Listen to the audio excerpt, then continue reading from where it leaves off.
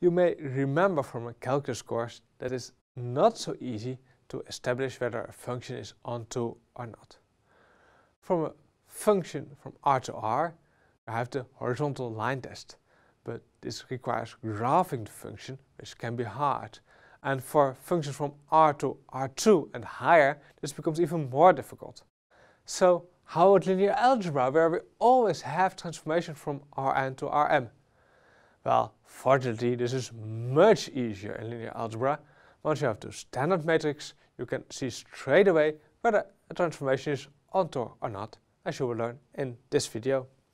So, we have our transformation T from Rn to Rm. We know that T of x can be written using the standard matrix of T at, so T of x equals at times x. And the question is, how can we determine whether T is onto? Using our standard matrix, of course. Well, T is onto if Tx is B has at least one solution for all B in its codomain, and the codomain in this case is Rm. So we wonder whether Tx is B can always be solved for any B's, for any right-hand side. Well, we know Tx equals at times x. So we wonder whether the equation Ax is B can always be solved for any B in Rm. So we wonder, does the equation Ax equals B has at least one solution for every B in Rm. So that means that Ax equals B can never be inconsistent. So when does this happen? When can you never have an inconsistent equation? Well, you can only have inconsistent equations if you have rows of 0 in your matrix with something on the right hand side. So an equation becomes never inconsistent if you do not have any rows with zeros in your matrix after reducing it to reduced echelon form.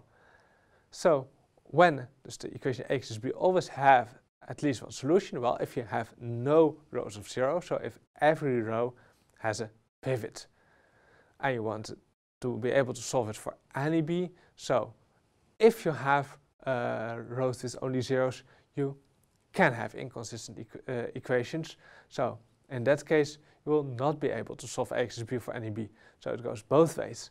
So the transformation is on 2 if you can solve Ax is B for any B, and it means you need a pivot in every row of your matrix A. So that's a really easy criterion. So let us take some matrix and see whether you have a pivot in every row, and that tells you whether your transformation is on 2 or not. So, for example, we have our transformation here from R2 to R2.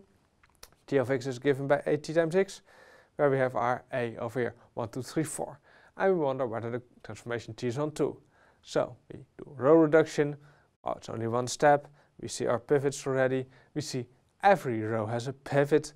So that means that the corresponding transformation T is on 2. Please never say that the matrix is on 2. Matrix cannot be on 2. The transformation is on 2. Second example, T again from R2 to R2 given by A times x. And now we have a slightly different matrix here, not 1, 2, 3, 4, but 1, 2, 2, 4. Question, is this transformation on 2? Well, let us do some row reduction again, and there we are. We have a row with only 0, so not every row has a pivot, which means that our transformation will not be on 2. And you can actually easily spot B, which you cannot reach. If you take, for example, B equals E1, so the vector 1, 0, you will see that Tx equals this E1 has no solution, which means that the transformation is not on 2. So as you see, determining whether a transformation is on 2 or not in linear algebra is much easier than it is in calculus.